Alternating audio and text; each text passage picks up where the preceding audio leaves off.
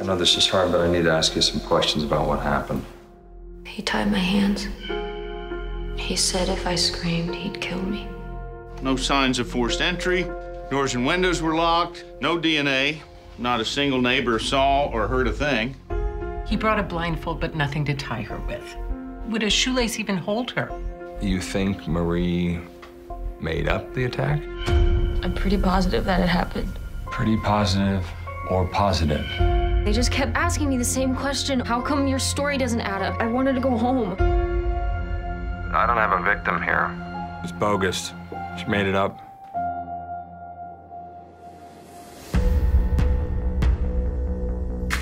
We're on the scene of a violent attack.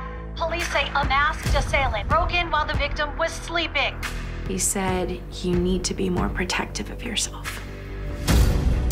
Black mask, bindings, early morning attacks. I think he's done this before. Aurora, 18 months ago. Intruder, black mask, backpack, tied her up, took photos.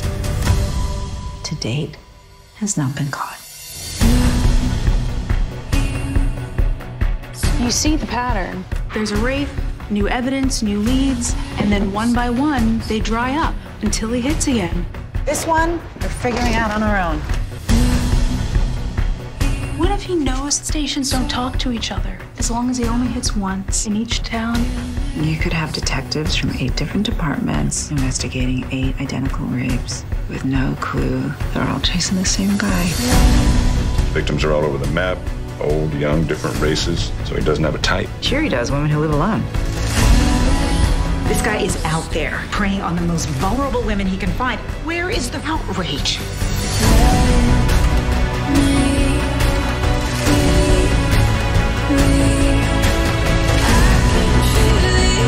This is not something people get over. This is something they carry with them forever.